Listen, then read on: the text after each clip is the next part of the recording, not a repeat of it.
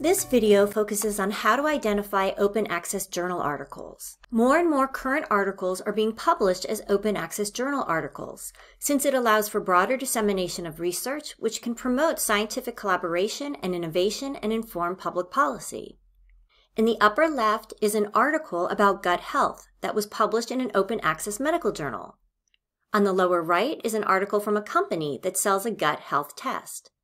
It's important to distinguish between types of articles when determining whether you can trust the information and how best to use it. Open access journal articles are scholarly research articles available online for free without any subscription or paywall barriers. Many reputable open access journals use a similar peer review process as traditional subscription-based journals. Some of these articles are published in hybrid journals, subscription journals in which some of the articles are open access. One way to identify open access journals is to become familiar with some of the more popular open access journal repositories, such as Biomed Central, Directory of Open Access Journals, PubMed Central, Social Science Research Network, PLOS One, and Open Library of Humanities. Another way to identify an open access journal article is to look closely at the structure of the paper and the provided citation information. Here's an article in PLOS One.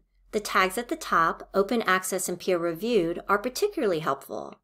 Many authors contributed to this article, which is characteristic of a research paper. You can also see the outline of the paper with headings that are typically used for scholarly articles: abstract, introduction, methods, results, and discussion. If you look at the citation that's provided by PLOS One for this article, you'll see a volume and an issue number. This is a big clue that what you're looking at is a scholarly journal article. Notice the page number starts with an E. Since this was never published in print form, this represents the article number, not a page number. When using the MLA citation style, leave off the article number and page range. The rest of the information is enough for your reader to find the article.